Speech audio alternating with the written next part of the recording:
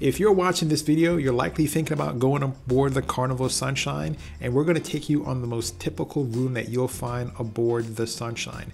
This right here is the hallway. As you can see, it stretches on forever. And it's the reason why I'm showing you this hallway is to help you find your room easily. One of the things you can do is to mark your room door. Now, if you have that snoozing sign on there, that means that no one's going to come in your room and disturb you. However, as you're walking down the ship, it oftentimes gets confusing. So one of the things I highly recommend you do is decorate your room appropriately. Decorate the door so that when you get to your room, it'll be easy for you to find. Without any further delay, this is room 6330. As you can see, it's a double bed. The beds are very small, smaller than your typical hotel room, and that's because a typical cruise line room is very small. So this is what it'll look like. They'll give you a towel for each person that's in the room. That's going to be important because if you lose that towel, you're going to have to pay for it or be without a towel. So definitely keep track of your towel. The television is quite small, but appropriate for the room size. We're going to take you around all the amenities that this room has to offer now. Here are three things I want to point out. The first is that there is no windows. That means there's no natural sunlight to wake you up. You'll also note that there is no alarm clock. That means you'll have to bring your own mechanism to alert you that it's morning and it's time to get up. Also, those bottles of water you see right there are $4 a bottle. Don't touch them. Put them in the closet so you don't accidentally use it. Another thing to note is that this is an older ship, so you have an older, dated cabin. You're going to also see signs of wear and tear. If you are new to cruising, the first thing that you'll realize is how limited space is. They make use of every bit of space in the cabin. There's going to be no wasted spaces. The first space that we're going to explore is a cabinet. Let's go ahead and open it up and you'll see two shelves on the cabinet. You can store whatever. Typically, I like to put clothing in here, and the reason why is because they don't give you a lot of drawer space. If you look, the first drawer has the hair dry, and then the second two drawers are quite small, not a lot of storage space.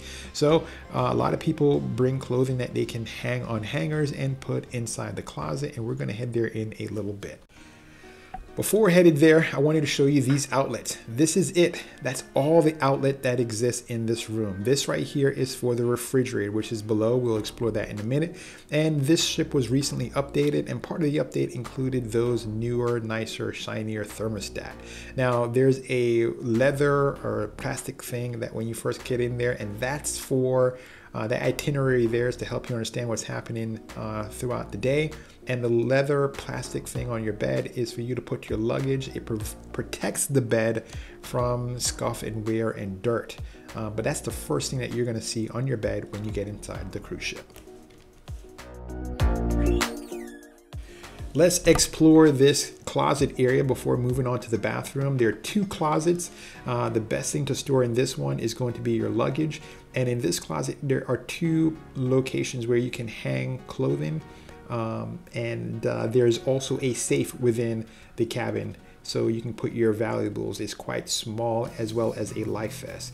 This is the bathroom, and it has a nice, wonderful blue sink. Reminds you of the ocean. Also, there's lots of little cubbies you'll notice in this bathroom where you can put stuff, but it's a tight space in here. Not a lot of space for you to take a shower or to have a lot of maneuvering room. Really only good for one person at a time.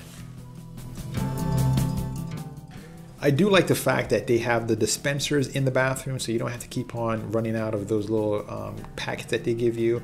I also like the fact that the water temperature was immediate. It was immediately hot, so I didn't have to wait on it, and it was can stay hot for a very long time. Here is a pro tip for you. On day one, get organized. Find a place for everything and have everything in a place. That way you won't be walking over yourself. This is a small bathroom. It's a small cabin. And in order for you to enjoy your vacation, you need to be able to find things you need and also not live in a big mess. So definitely organize and get your cabin sorted out on day one. We are not finished. There is more to come. I do want to encourage you though to like and subscribe. That's the best way that you can support my channel. Let's take a quick look at two other types of cabins that you'll find aboard this cruise ship. Now, the first one has a small balcony, and it's just a little bit larger than the cabin we just showed you. And the second one has a room for a bed on the floor. Avoid having a bed on the floor at all costs. It gives you absolutely no space. Far more preferable to have one of the fold down beds.